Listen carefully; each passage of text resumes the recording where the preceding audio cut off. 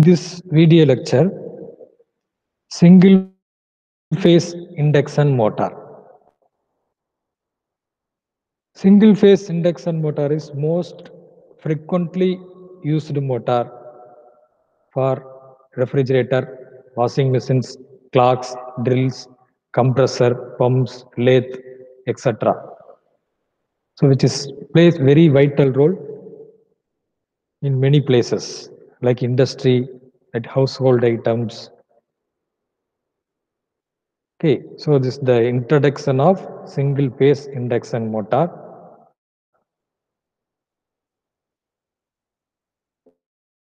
This first construction details of single phase induction motor. The single phase induction motor having two main parts. One is stator and another one is rotor. What is meant by the term stator? It's a non-rotating part. Rotor, it's a rotating part, right? This is stator. In this stator, this is stator core. The stator core placed inside the steel frame.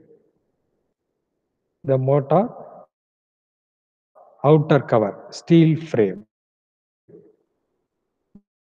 The stator core, which is made up of